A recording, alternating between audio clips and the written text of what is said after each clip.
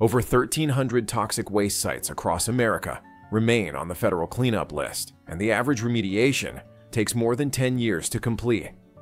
80 million Americans, roughly 1 in 4 people, live within 3 miles of one of these hazardous locations, and tens of billions of dollars have already been spent attempting to undo damage that began decades ago. The Superfund program has cleaned up more than 450 sites since 1980. But what stands out here is the sheer scale of what remains. 1,300 active sites still contaminate soil, groundwater, and communities across the country. Understanding how America arrived at this point requires going back to a working-class neighborhood in Niagara Falls, New York, where a 27-year-old mother named Lois Gibbs started asking questions that would change federal environmental policy forever. Lois Gibbs lived an ordinary life in a neighborhood called Love Canal during the late 1970s, and her son Michael attended the local 99th Street school. Michael had developed epilepsy, asthma, and a dangerously low white blood cell count, which alarmed his mother enough to investigate. What she uncovered was horrifying. Between 1942 and 1953, Hooker Chemical had dumped 21,000 tons of toxic chemicals into an abandoned canal beneath that school. The waste included chlorobenzenes, dioxin, benzene, PCBs, and at least 12 known carcinogens. Hooker Chemical then sold that contaminated land to the Niagara Falls Board of Education in 1953 for exactly $1, and the school district built an elementary school directly on top of it just 2 years later. That single dollar purchase would eventually cost hundreds of millions to remediate.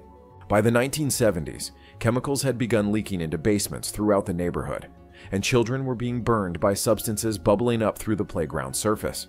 Residents reported elevated rates of miscarriages, birth defects, asthma, leukemia, and neurological disorders, which prompted Gibbs to organize her neighbors into the Love Canal Homeowners Association. Armed with nothing but a high school education and a mother's determination, she went door to door documenting the crisis. August 7, 1978 marked a turning point when President Jimmy Carter declared the first federal emergency ever issued for a man-made disaster. Approximately 800 families were evacuated from Love Canal, and the images broadcast across the nation forced Congress to act. President Carter signed the Comprehensive Environmental Response, Compensation, and Liability Act into law on December 11, 1980, and Americans quickly gave it a simpler name: Superfund. The legislation empowered the federal government to respond to hazardous substance releases, clean up abandoned waste sites, and hold responsible parties financially liable for the costs. When no responsible party could be found, or they had declared bankruptcy, a trust fund would cover the cleanup work. The Environmental Protection Agency received the enormous task of identifying and prioritizing the nation's worst contaminated sites. They developed the National Priorities List using a hazard ranking system that evaluates groundwater contamination, surface water contamination, soil exposure, and air migration. Any site scoring 28.5 or higher on a scale of 100 becomes eligible for listing, and the first National Priorities List appeared in 1983.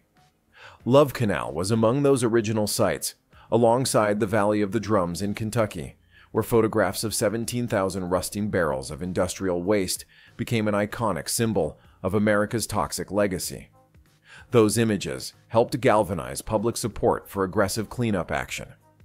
Congress strengthened the law 6 years later when President Reagan signed the Superfund Amendments and Reauthorization Act on October 17, 1986, which also created the Agency for Toxic Substances and Disease Registry to study contaminated sites and assess health impacts. The Love Canal cleanup took 21 years and cost approximately $400 million before the site was finally removed from the National Priorities List in 2004. Occidental Chemical, the successor to Hooker Chemical, paid $20 million in 1983 and another $129 million in 1995 toward remediation costs. Lois Gibbs went on to found the Center for Health, Environment, and Justice, and her advocacy earned her the title Mother of the Superfund. The reason this matters is that one community's tragedy reshaped how America handles hazardous waste. The numbers behind the Superfund program reveal just how deep America's toxic waste crisis runs. And taken together, these figures paint a troubling picture. Between 1,340 and 1,343 sites remain on the active national priorities list as of 2025, with another 38 or 39 sites proposed for listing. More than 450 sites have been successfully cleaned and deleted. 21 million Americans live within 1 mile of a Superfund site, and 80 million live within 3 miles. Among Black and Hispanic communities, 1 in 4 people live within 3 miles of hazardous waste. These aren't abstract statistics. They represent real exposure risks affecting entire generations of families. The contamination at these sites reads like a catalog of industrial chemistry's worst byproducts. Lead appears at 43% of sites, while trichloroethylene, a degreasing solvent linked to liver and kidney cancer, shows up at 42%. Chromium contaminates 35%, benzene 34%, and arsenic 28% of all listed locations. More than 600 different chemicals have been discovered across Superfund sites, and most locations contain complex mixtures rather than single pollutants. Groundwater contamination is particularly widespread, with 85% of sites where the EPA has selected remedies showing groundwater problems. Over 7,479 groundwater wells have been closed at contaminated sites across the country, which reveals how extensively industrial waste has infiltrated water supplies that communities once trusted. Research published by the University of Miami in 2025 found that women living near Superfund sites in Florida are 30% more likely to develop metastatic breast cancer. That statistic alone justifies the billions spent on cleanup. In Texas, the State Department of State Health Services identified a cancer cluster near the San Jacinto River Waste Pit Superfund site in Harris County during February 2025, with residents showing abnormally high rates of leukemia, lung cancer, and lymphoma. California studies found that living within a quarter mile of a Superfund site quadrupled the risk of congenital heart defects in newborns, jumping from 1 in 1,000 to 1 in 250. Neural tube defect risk doubled at similar distances. The National Bureau of Economic Research determined that mothers living within 2,000 meters of a Superfund site before cleanup were 20 to 25% more likely to have babies with congenital anomalies. And the Urban Institute calculated that living near toxic waste sites reduces lifespans by an average of 1.2 years. What most people miss about these statistics is that they represent ongoing harm, not historical damage. At 114 Superfund sites, human exposure to contaminants remains classified as not under control, according to the Center for Public Integrity. New Jersey alone has 15 sites where human exposure continues uncontrolled, and 224 sites have groundwater migration that hasn't been contained. The cleanup is happening. It's just not happening fast enough. The Hanford Nuclear Reservation in Washington state dwarfs every other Superfund challenge in complexity and cost. This facility covers 586 square miles, roughly half the size of Rhode Island, and produced plutonium for America's nuclear weapons program from 1944 to 1989. The plutonium for the Trinity test and the bomb dropped on Nagasaki came from Hanford. That history left behind a contamination problem unlike anything else on the planet. 177 underground tanks at Hanford contain between 54 and 56 million gallons of radioactive waste, and by 1998, one-third of those tanks had leaked. 450 billion gallons of nuclear and chemical waste were disposed of at the site over decades of weapons production, contaminating 80 square miles of groundwater. The estimated cleanup cost ranges from $300 billion to $640 billion. Between 10 and 13,000 workers currently staff the site, and remediation will continue for decades more. What surprised me while researching this was that no other environmental cleanup anywhere in the world comes close to this scale. Rocky Flats in Colorado presents a different kind of cautionary tale. Located just 16 miles northwest of Denver, this facility manufactured plutonium triggers for nuclear warheads from 1952 until 1989, and major fires in 1957 and 1969 released plutonium into the surrounding area. On June 6, 1989, the FBI conducted the largest environmental raid in American history at Rocky Flats. Rockwell International pleaded guilty and paid an $18.5 million fine. The cleanup was originally estimated at $37 billion, but actual completion in 2006 cost approximately $7 billion. That's a rare success story in Superfund history. Today, over 5,000 acres have become the Rocky Flats National Wildlife Refuge, though the central 385 acres remain a permanent Superfund site, closed to the public forever. Cleaning up a Superfund site costs approximately $43 million on average, though estimates range between $27 and $43 million, depending on methodology. Total spending through 2009, the first 29 years of the program, reached $35 billion. Estimates suggest that cleaning all current and expected National Priorities List sites will require between $60 and $90 billion more. Program funding has followed a complicated path that reveals changing priorities over the decades. Excise taxes on chemical and petroleum industries originally covered most costs, embodying the principle that polluters should pay for their damage. But that tax authority expired at the end of 1995, and by the end of fiscal year 2003, the original trust fund was exhausted.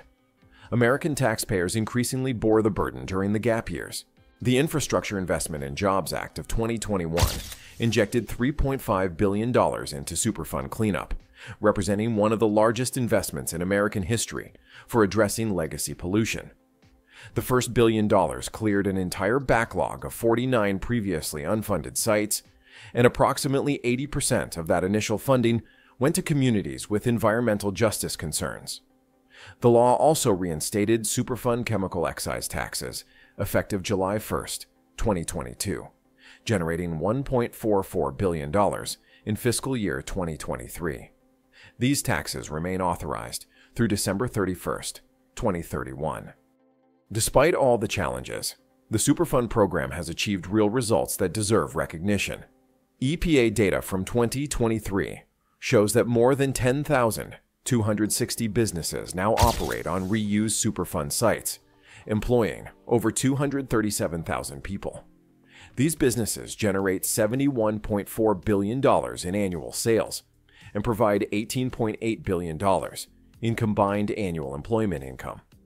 Contaminated wastelands have become economic engines. Some transformations seem almost impossible given the original contamination. The Rocky Mountain Arsenal in Colorado was once a chemical weapons facility, and it now operates as a 15,000-acre national wildlife refuge, hosting more than 330 species, including bison, black-footed ferrets, and bald eagles. In Montana, the Milltown Reservoir site required removing 3 million tons of contaminated sediment and demolishing a dam, which resulted in a 500-acre state park with a restored natural river. The former chemical commodities site in Kansas now hosts a pollinator habitat garden and monarch butterfly sanctuary, while Indiana's Riley Tar and Chemical site hosts the country's largest utility-scale solar development on a Superfund site, with over 36,000 panels producing 10.8 megawatts of electricity. Times Beach, Missouri offers another complete transformation story. During the early 1970s, a waste hauler mixed dioxin-contaminated waste with used motor oil and sprayed it on roads for dust control, which sounds insane by today's standards. Testing found dioxin levels exceeding 100 parts per billion. The EPA considers 1 part per billion hazardous. The town of 2,500 people was evacuated and eventually disincorporated. 265,000 tons of contaminated material from 27 Missouri sites were incinerated, and cleanup costs ran between $110 and $200 million. Today, that site is Route 66 State Park. The math of devastation can actually reverse. April 2024 brought a landmark decision when the EPA designated 2 PFOA and PFOS chemicals as hazardous substances under Superfund law. These so-called forever chemicals appear at more than 160 Superfund sites, and this designation expands cleanup authority significantly. Fiscal year 2024, enforcement secured over $1.1 billion in commitments from potentially responsible parties and recovered $28.5 million for past cleanup costs at 71 sites. The program continues generating results. Climate change introduces new complications that nobody anticipated when Superfund was created. Approximately 60% of National Priorities List sites sit in areas potentially impacted by wildfires, flooding, storm surge, or sea level rise. About 2 million Americans live within 1 mile of 327 Superfund sites in flood-prone areas, which means extreme weather events could spread contamination that's currently contained. Geographic distribution of sites remains uneven across the country. New Jersey leads with between 113 and 115 sites, followed by California with 97 and Pennsylvania with 95. North Dakota has none. This detail changes how we should think about regional industrial legacies and their long-term consequences. Lois Gibbs started knocking on doors in Love Canal nearly 50 years ago, documenting health problems that her neighbors had quietly suffered for years. She couldn't have imagined she was helping launch a cleanup effort spanning generations and costing tens of billions of dollars. The program born from that crisis has now cleaned up over 450 of America's most contaminated sites, while more than 1,300 remain on the active list. Damage from decades of industrial contamination runs deep, both in the soil and groundwater of these sites and in the health of surrounding communities. 21 million Americans still live within a mile of a Superfund site. The average cleanup still takes more than 10 years. Hanford will require centuries of monitoring. But weapons factories have become wildlife refuges. Toxic dumps have become solar farms and butterfly sanctuaries. And former industrial wastelands now support over 237,000 jobs with billions of dollars in economic activity. The Superfund story ultimately comes down to choices. Choices made decades ago to bury toxic waste in communities across America, and choices being made today to clean it up. The true cost of industrial pollution isn't measured only in dollars. It's measured in generations. If you found this video informative, consider subscribing and hitting the notification bell so you don't miss our next deep dive into the stories behind America's biggest engineering and environmental challenges.